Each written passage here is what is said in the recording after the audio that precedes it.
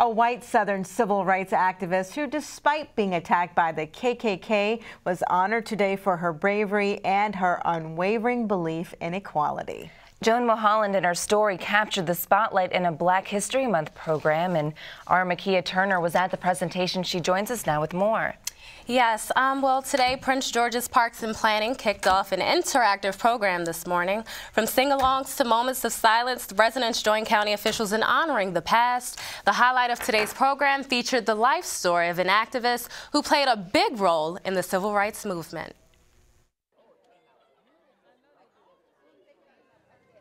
Joan Mulholland, a white civil rights activist, was this morning's honoree. Residents and officials paid homage to her for taking a stand in the early 60s to right what she called a wrong justice system. Certainly by the time I was a teenager, I'd seen enough of the segregation in the South that I knew this was wrong. We were hypocrites. We were not doing what we said in church. At the age of 19, the Arlington native left home to attend Duke University, where she spent much of her time traveling to nearby sit-ins to join forces with blacks at the lunch counter. Tim McIntosh was one of them. You can imagine, it was a very, very frightening experience. Our bodies were physically on the line and exposed.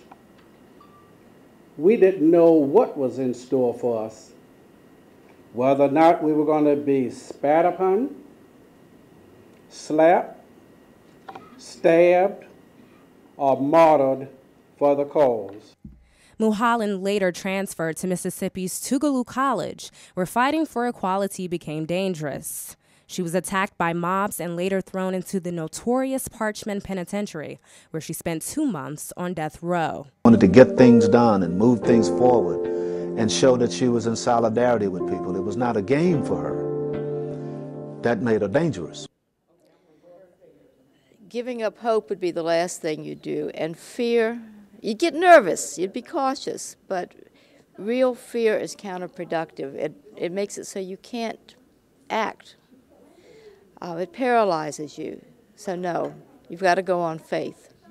Today's audience got a 30-minute preview of her story, which was brought to life in a documentary by her son.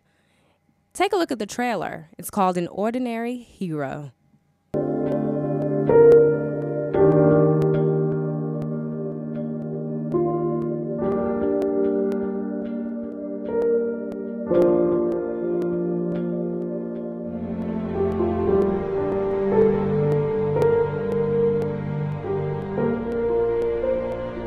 Amid the awards, standing ovation, and multiple snapshots, Mulholland says she hopes people left with this one message in mind.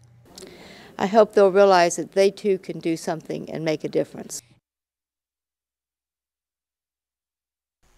And you can catch the full version of Joan Mulholland's story at the end of this month when it will be released on Amazon. You can catch part of her story also at anordinaryhero.com.